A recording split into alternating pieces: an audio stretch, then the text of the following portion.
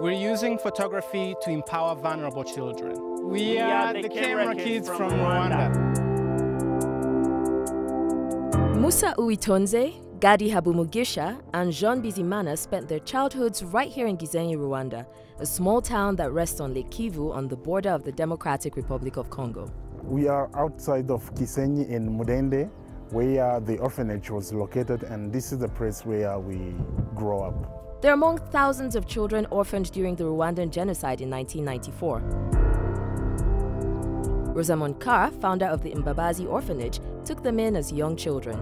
There were annual workshops that were happening at the orphanage, and we were going into communities, photographing people, photographing life. David Juranek, who started the program, died in 2003. But these camera kids who are now adults are keeping the project alive. Camera kids now, as the 3 of us, are traveling to different parts of the world, teaching kids who are going into similar situations as we did. So we're traveling in different parts of the world, teaching photography to these kids. The assignment for today will take pictures of the doors. The kids that are in a vulnerable situation, so we think with our experience, if we share them with others, it can help them too. NGOs and organizations from the United States and Haiti saw value in what the camera kids do and invited them to hold workshops in their countries.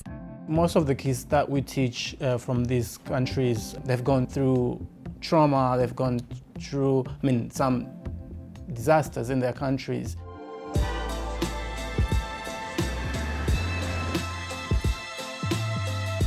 Today, the camera kids are in the US city of Boston, and their work is on display like they've never seen. In the past, we were not able to be part of our exhibits, even though they were exhibited around the world, but we're not part of them because we're young kids and we're very far away. The camera kids say they're appreciative of the recognition they're getting, but even without it, they feel obligated to keep trying to give back. I remember one time when Rose was still alive, the founder of the orphanage. At Christmas, she used to give us gifts, presents, and she asked us, I have been giving you the gift all these years. Did you try to give some other people the gift? So teaching the kids this kind of photography, it's like paying back what Rose and the camera kid team gave us when he was too young.